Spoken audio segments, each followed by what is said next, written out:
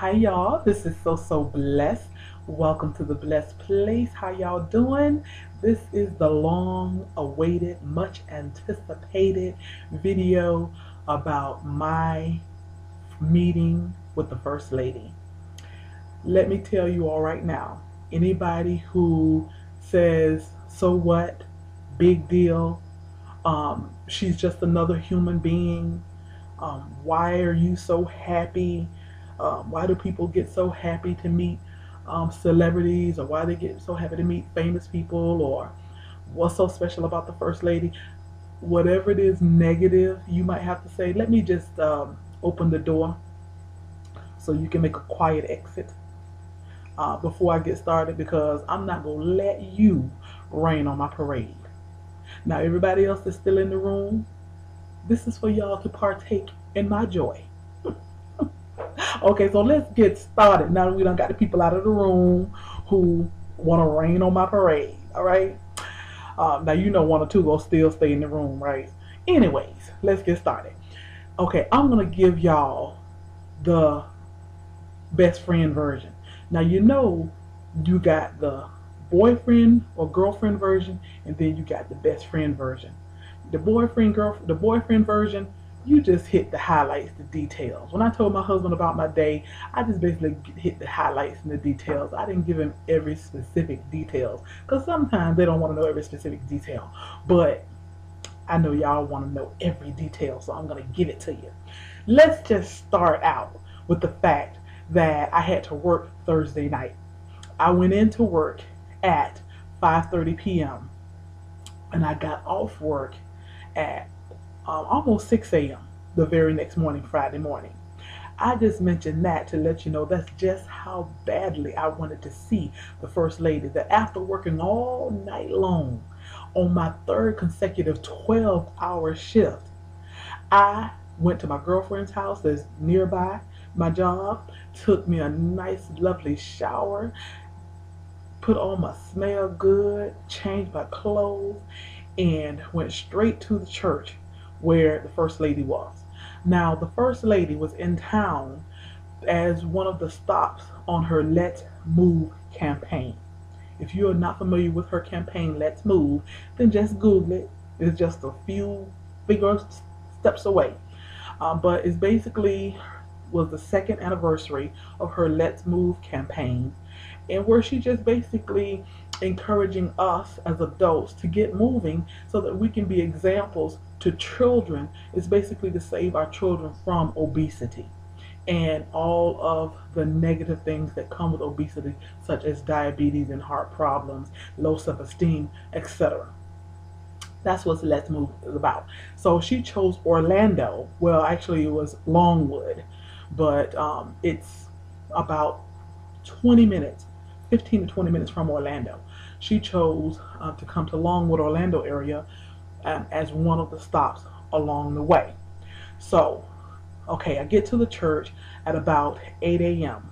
No, it was starting at 8, so I get to the church at about 7:30 a.m. And I go walk in line, and there are probably about, I'm gonna say, 500, 1,000 people in line before me. But that's okay. It was well worth waiting on the First Lady. So I get in line. Of course, my girlfriend, one of my girlfriends, and a few other people who were in our VIP group were already in line, and I just skipped, a few people and went on up in line with my friends. Well, we had VIP seating, but we still had to wait in line with everybody.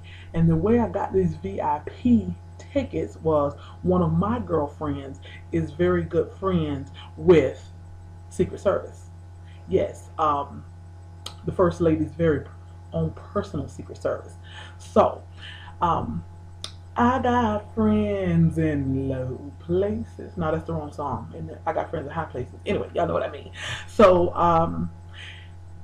so we eventually get inside where the First Lady is, and we get in there and we sit. And they had several people to come out and speak before the First Lady. You had several pastors that came out that gave a little encouraging word, and they had kind of like their own agenda that they very nicely tied in with the First Lady's agenda. Basically, talking about, our bodies being our temple and taking good care of ourselves, and how the churches can get involved in being good examples, to people as far as taking better care of our bodies and let's moving. So they did about 4 or 5 speakers came and they did an excellent job. One speaker in particular that really impressed upon me was, and I believe his name is Brian Miller, and I hope I got it right. I tried to Google it, and I think I found him. And I think his name is Brian Miller, but he's an author. But the significance of this guy, Brian Miller, is that he told us that he had lost 160 pounds over the last 6 or 7 years. And he relayed a story where he hated exercise.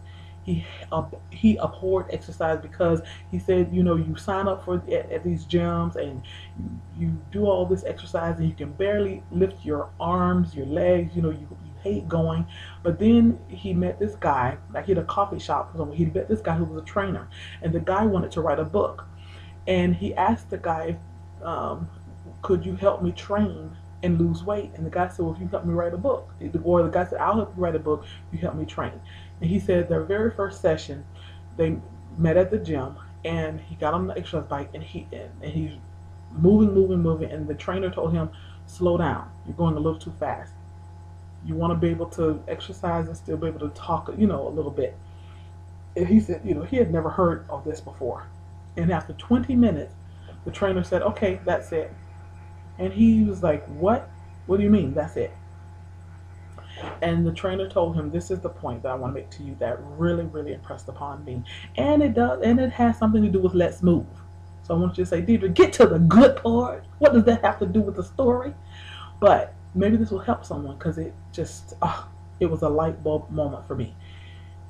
Brian Miller said that his trainer told him, don't let anyone make you feel guilty about doing at least 20 minutes of workout a day. So if all you got is 20 minutes, and that's all you can give is 20 minutes, or that's all you decide to do is 20 minutes, don't ever let anyone make you feel guilty about that 20 minutes. The main thing is consistency. Let's move consistently.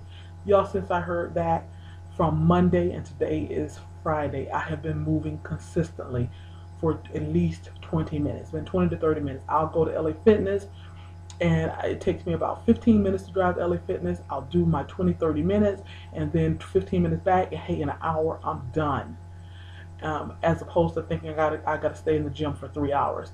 Now, of course, like any habit, you form a habit in a few weeks, you start craving more.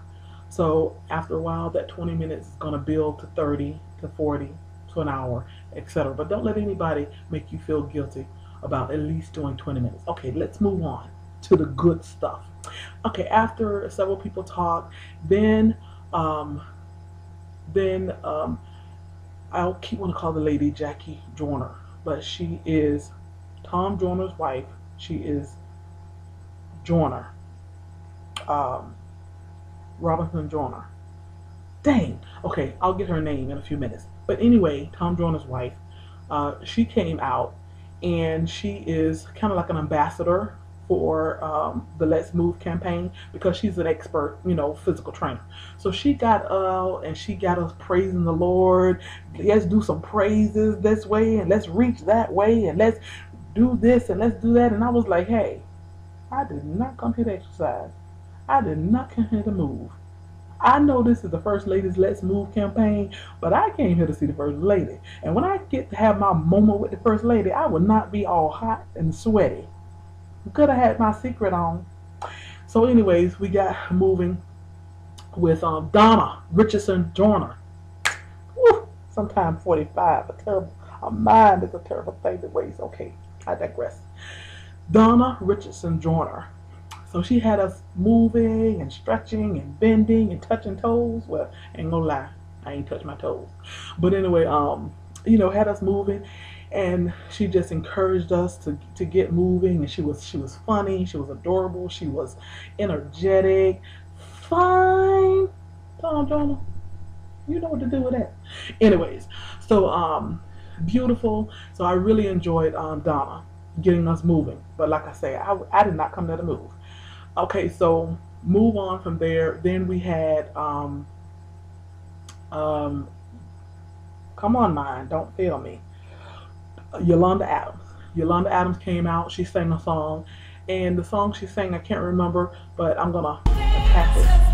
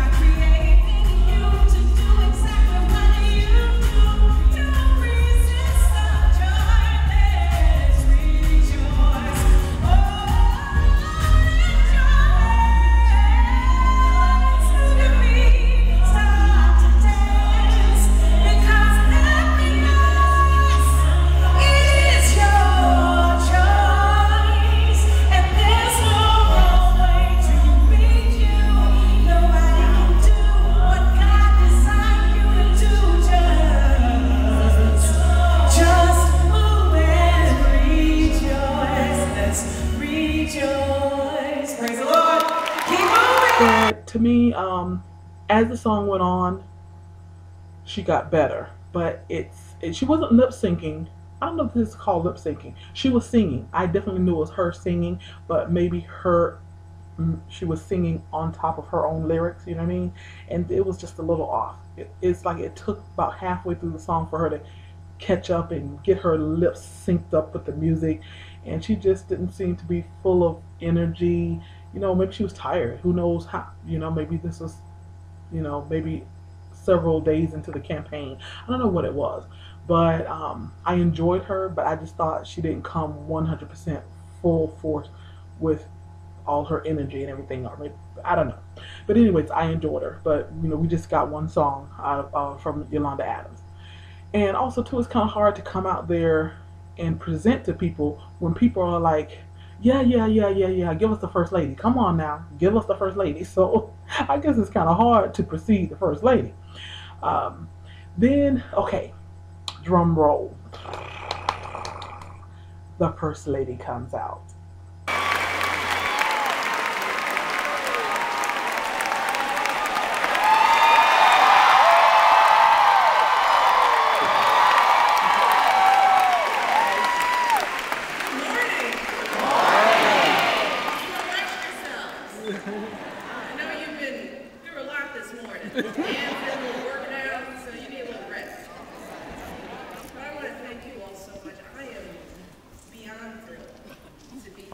So the First Lady gives her talk on Let's Move, and she presented it so eloquently and articulately and effortlessly. And I'm like, oh my God, I want to be able to public speak like that. But I don't even know if she had a note. I don't know if she brought notes up there. I don't know if she, I don't know, well, she didn't bring notes, but you know, maybe her people might have already had the notes sitting on the podium. But if they did, she barely glanced at any notes, and she was flawless. There was no ahs, wails. She was effortless, flawless, gracious, beautiful, fine. No disrespect, First Lady, because I know you go watch this one day. No disrespect, but you are fine. The Rock. I am not going to disrespect the First Lady or our president like that. Anyway. But we are all here today for one very simple reason. Because we love our children. And we are determined to build a future that is worthy of their promise. That's what so many of you are doing every day in your congregations and in your communities. Whether you volunteer with a homeless ministry of a food bank, whether you're fighting for better health care or a cleaner environment, every day, so many of you are taking on the most urgent challenges of our time. Every day you're serving God by serving. Yeah, so it was awesome. Listening to her Let's Move, it was very motivational. She had statistics to back up all the different things she was saying. And what I love about her campaign is that although I'm sure there are many naysayers, many obstacles, many people who say this can't be done, this shouldn't be done, government should not regulate what our children should be eating or what our children should be doing. But I applaud you, First Lady, for persevering regardless, in spite of the naysayers, in spite of all obstacles, in spite of what seemed to be insurmountable odds. I applaud you for taking on this Let's Move campaign and focusing your efforts um, on diet on diabetes and heart problems and all of that, that our children, it's inevitable that they are going to have these problems because we as people and even our children are getting more and more obese. Okay, I'm the last one to talk, but I'm just stating the facts. Okay, so anyways, our a Secret Service friend had already told us as soon as the First Lady is done talking, she's going to come up to kind of like you say the velvet rope, because they had, you know, the little velvet rope um, cordoning off where, you know, the First Lady would be standing behind the rope. And it was very low, you know, like a little lower than waist high. So it wasn't like, you know, it was up here and you could barely see her head over there. It was about just, you know, waist high.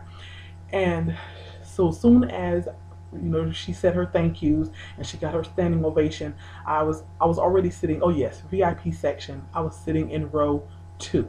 And because my arms are so long, I really could have just reached right across and almost touched, well, not where she was, but touched across the velvet rope. So anyways, immediately after she came towards where we were sitting, and I jumped up, and y'all ain't never seen a big gal move so fast. Most instances, y'all, I move like a turtle, but I was like, let's move. First Lady, I was moving. So I got to the velvet rope, and she started about 8 people down to my left, and she was talking and hugging, and she lingered a little while with my girlfriend, one of my friends, my friend that provided the ticket, because her Secret Service was there, and he told her, "This is my family." So she talked to them, hugged, took pictures, lingered a little bit with them, and then she came down, and I just patiently waited for her to come, you know, continue to working the rope. And she came, and when she came, she put her hand, extended her hand out to me, and y'all, I took her hand all wrong. Instead of graciously and delicately, you know, grabbing her, shaking her hand like a normal, because I'd already said to myself, okay, I'm going to put a hand out, and then, and then put my other, put my right hand out, then put my other hand on top of hers, that gracious.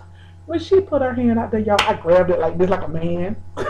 You know how men, when they greet each other, yo man, what's up? I grabbed the hand like this, and I was like, okay, it's too late now to be like, let me hold your hand the right way. So I just continued holding it, and I'm looking at her in her eyes. She's looking at me in my eyes, and we're both tall. I mean, she's tall, but of course she's not as tall as I am. But she's rather tall. She's already, I think she's 5'11", 6 feet. Then she had on heels. Well, I'm 6'2", and I have on my heels. So, but we had a meeting of the mind.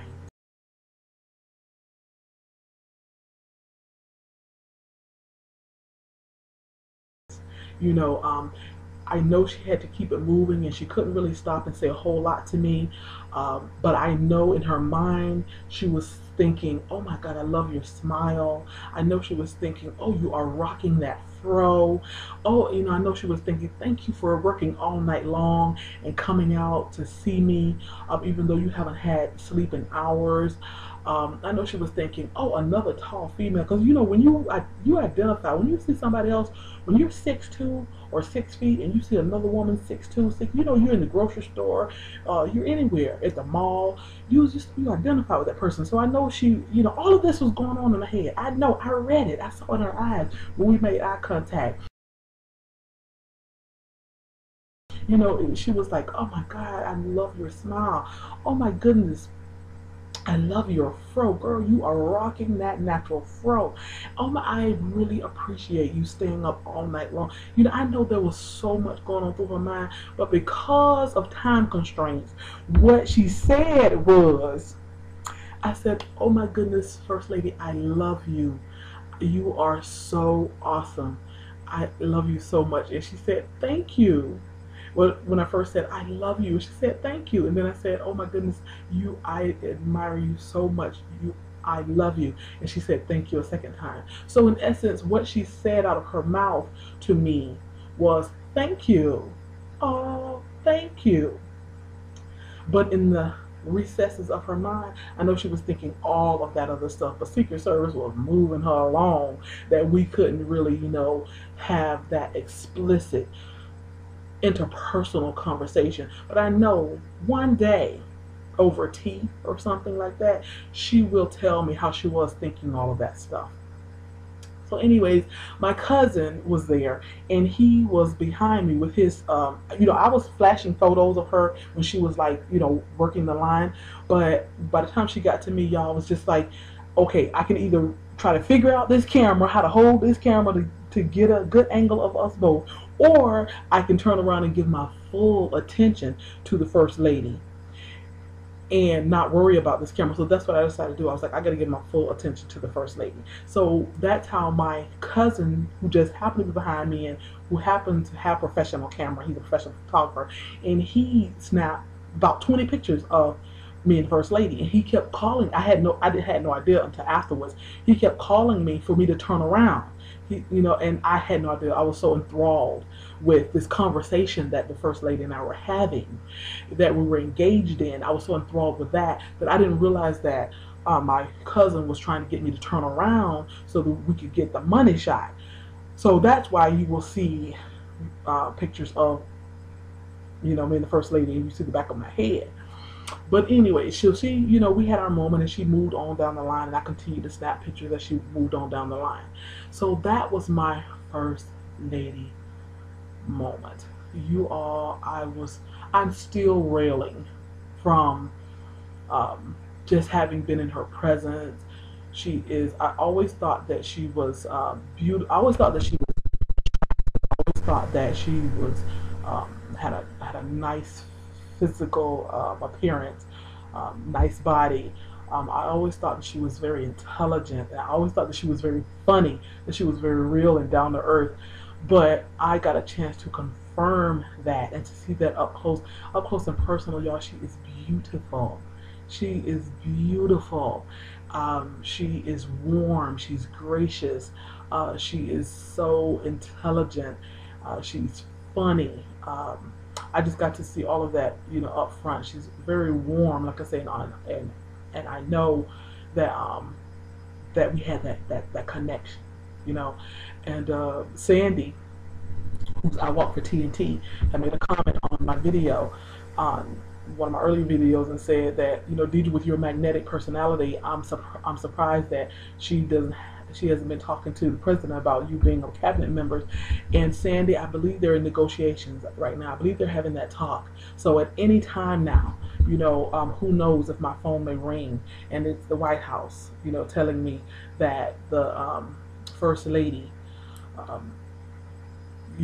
just was just drawn to my magnetic personality, and that she wants me to come have tea with her. And so I'm sure they're in negotiations right now. So, First Lady, my phone number is 321-555. You know how to find me. Just leave a comment, or tweet me. Anyways, y'all, that is my experience with the First Lady. Thank you all for partaking in my joy. And for those of you who all were anticipating this video, I hope it's everything that you had hoped it to be. And I hope you enjoy the pictures and the video footage that I'll attach to this. Love y'all. Y'all be blessed. First Lady.